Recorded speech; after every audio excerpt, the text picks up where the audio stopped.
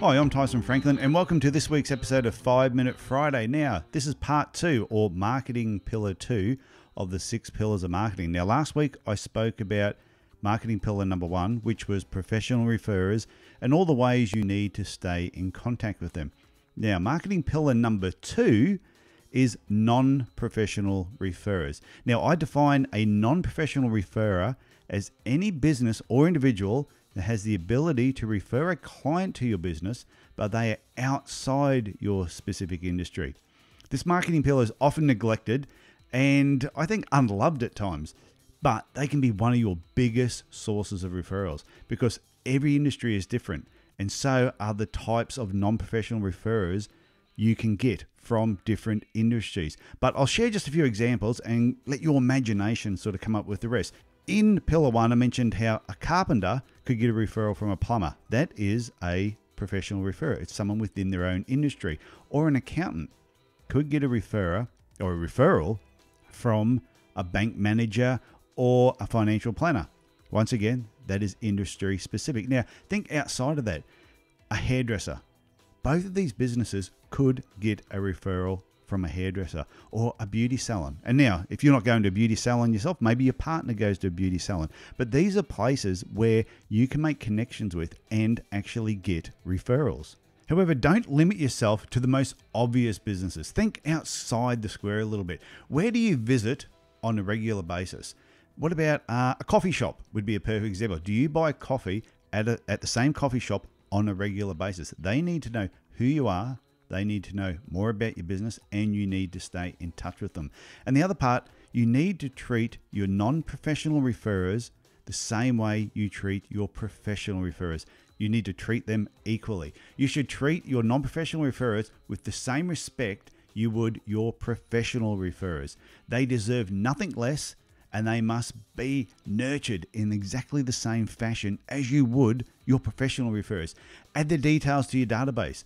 Know their names and the name of the business managers that run those businesses. Send cards, bottles of wine if they're referring clients to you. Invite them to third-party events like you did with your professional referrers, and invite them to lunches. Invite them to information evenings and parties. These are the same things you would invite your professional referrers to. And if it's good enough for them, it's good enough for your non-professional referrers. Now, if you have to ask yourself if someone should or should not be added to your non-professional referrers list, then the answer is they should, because you can always remove them at a later date if the relationship is not really working the way that you want it. And once you have their details in your database, you need to maintain regular contact with them. Don't try and shove your business card down the throat or leave business cards and flyers, basically on their countertop, even if you think they need your services or their clients would benefit by knowing you. If you build a good relationship with them, they may eventually ask you for your business cards or flyers before you even get the chance to offer them. Here's 2 ideas every business can do regardless of the industry, and it's not going to cost you a lot of money to implement. Idea number 1, go and talk to the owner or the manager of a local coffee shop and ask if you can sponsor the first 10 cups of coffee sold on a Monday morning. At $5 a cup, it's going to cost you about $50.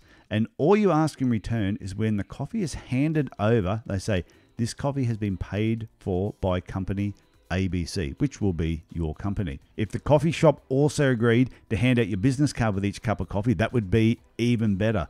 And if you had time and you were actually having a coffee on a Monday morning yourself while you were there, they could easily say, this coffee has been paid for you by company ABC, and the owner of that business is actually just sitting over there enjoying a cup of coffee themselves. I'll guarantee those people will come over to you and say thank you, and they will remember they got that cup of coffee. Plus, they'll go back into their work that day and they will tell people they got a cup of coffee from your business.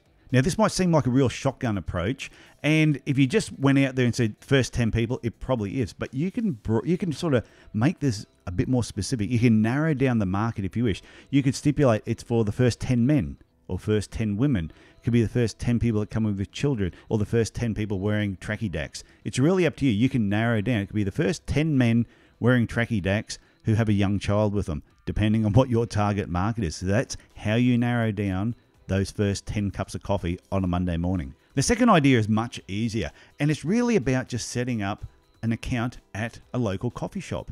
that may be close to your business, but you want to make sure they've got good coffee. You don't want just the closest. And you use this with your existing clients. A client comes in and sees you, they've had a great day, a great experience, and you know that they're heading somewhere near that coffee shop. And you go, hey, when you go through, walk into that coffee shop, drop my name, and they will give you a free cup of coffee. It just gets added onto your account and they will give you a tally at the end of the month. Now, you might tell that coffee shop you need to keep track of the numbers, but you're the person that's inviting the people to go and get that free cup of coffee. And I'll tell you, your clients will love you for it. So the last thing I just want to say to you is just remember, your non-professional referrers are outside your industry, professional referrers are inside your industry. And make sure you nurture your non-professional referrers the same way you would nurture your professional referrers, and they will thank you for it. Okay, I will talk to you next week with marketing pillar number 3. Bye for now.